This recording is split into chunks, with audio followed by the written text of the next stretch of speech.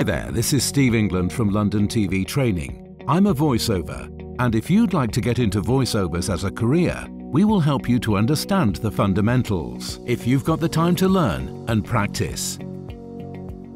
I'll play a short part of my interview with Tom Marshall, who is now an established voiceover. The complete version of this interview is included in different modules of the voiceover course.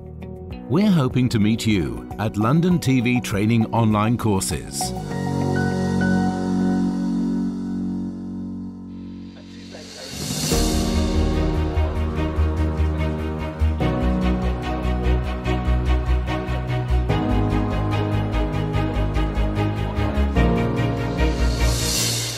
Tom, you're not from a background you would expect voiceovers to come from, are you? No. So tell us about your background.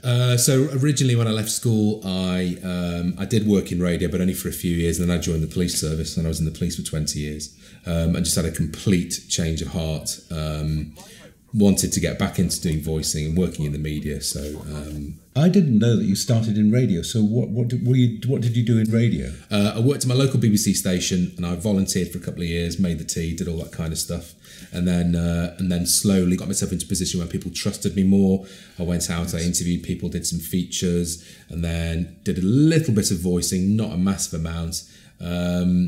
So I would always have that experience back then to rely on. Yeah, I would say that that's something that I put in the course, is that, you know, volunteer for something. People are always interested in volunteers, particularly on smaller stations. I mean, you were lucky enough to get into the BBC, but even the community stations and so on, everything is experience, isn't it? 100%. I mean, back then it was... hospital radio was another area that you could get into, but now the new hospital radio is community radio. There are so many of these stations.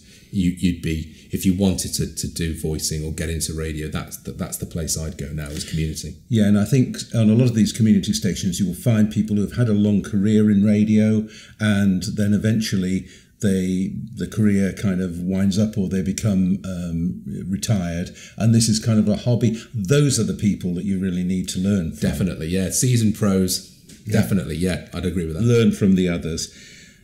So how did you get involved in voicing in the first instance? This wasn't an overnight thing. There was probably a couple of months where I struggled, I scratched around for work, but I just persevered, because I thought, I know I can do it, and so that's how I got into it again.